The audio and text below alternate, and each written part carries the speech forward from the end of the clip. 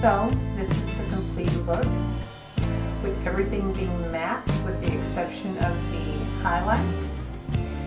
I hope you enjoyed this tutorial, and I hope that you all are looking as forward to Valentine's Day as I am.